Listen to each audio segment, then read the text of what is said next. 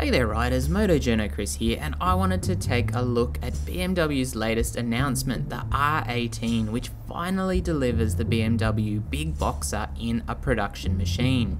Now you may recall seeing the Big Boxer power plant in a few custom creations, with BMW teasing riders with those prior to unveiling their own vision.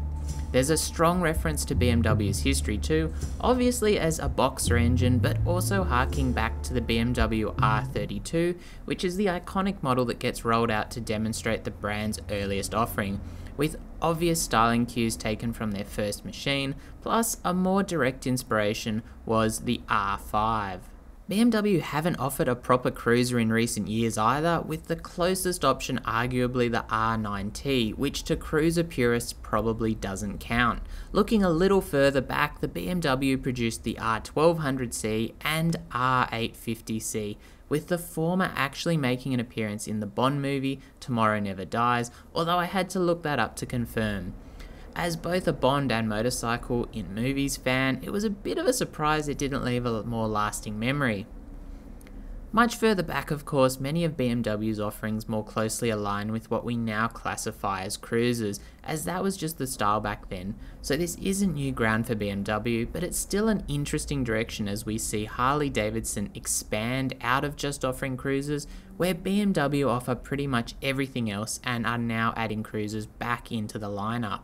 With Easter approaching, it's ideal timing for the giant egg-shaped engine that is the Big Boxer to break cover, with a capacity of 1802 cc's, peak power of 67 kilowatts or 91 horsepower at 4,750 rpm, while maximum torque arrives at 3,000 rpm with 158 newton meters on offer. That's very similar figures to Harley's FXDR 114 for comparison, and the engine itself on its own weighs 110 kilograms.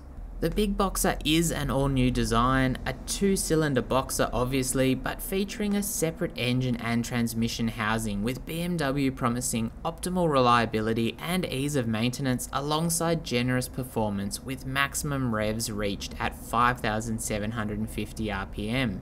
The Big Boxer runs an overhead valve drive with two camshafts, dual ignition, intake manifold injection, and the BMS-O engine management system, with inspiration taken from the R5 and R51 models, but running 4 steel valves per head, air and oil cooling, plus a constant mesh 6-speed drive with single plate dry clutch, with anti-hopping and self-reinforcing characteristics, so basically a slipper clutch from what I can tell. Final drive is shaft driven as well.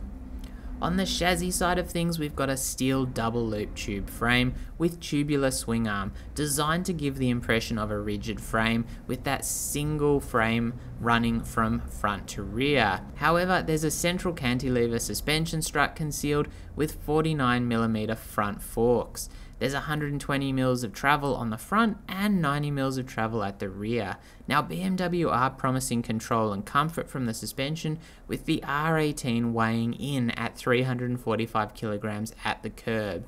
And that's not a lot of travel for the suspension, even if it is fairly typical in the category. Dual 300mm front rotors are joined by four-piston calipers with BMW Motorrad Integral ABS, linking the front and rear braking systems and distributing force between the two. The rear also features the same 300mm disc alongside a four-piston caliper. Wheels are traditional wire spoke offerings with a 3.5 by 19 inch front and a 5 by 16 inch rear, running 120 by 70 19 inch front tyre and 180 by 65 16 inch rear tyre. On the ergonomic side of things, the seat height is a low 690mm off the ground with mid-mount foot pegs and a typical cruiser ride triangle, with BMW promising a number of genuine accessory handlebar options and seat options to further customize the ergonomics. Now at this point you might be thinking this sounds like a basic cruiser with limited electronics, but I just haven't got to them yet. This is very much a modern BMW with LED lighting and the option for adaptive turning headlight, offering a better, more directional throw of light at up to 25 degrees of banking angle. The single dash offers an analog speedometer with digital display, and the indicator lamps are designed to be invisible when not lit. Add to that a keyless ride system and things are starting to get a bit more high tech. Then there's riding modes with rain, roll and rock. Also standard is automatic stability control, although it can be turned off, alongside engine drag torque control or MSR, which BMW states prevents rear wheel slip due to too much throttle or aggressive downshifting. For downshifting, the bike essentially cracks the throttle valve to help prevent that lockup. Both hill start control and reverse assist are also available as ex-factory options alongside heated grips. Other points of note according to BMW is the use of metal for bodywork in line with the more traditional style, boosting build quality at the cost of additional weight, a trade-off that will probably be far more acceptable to cruiser riders while fuel capacity is 16 litres. There'll also be a special first edition version offered worldwide for those after a piece of history and featuring a box with a picture of the engine on the lid, historical tank emblems and slotted screws, assembly gloves, an assembly screwdriver which doubles as a keyring, an R18 first edition cap and leather belt, plus a book on the history of BMW Motorrad. There's also an enormous range of accessories including luggage, machined parts, machined front wheels from 16 inch up to 21 inch, ape hangers, beach bars and much more. The 2020 BMW R18 will arrive in Australia in Q3 of 2020 with a limited number of first edition models available which come fitted with reverse assist as standard and pricing starting at $31,190 for those with that addition, while a standard version will be available starting at $26,890.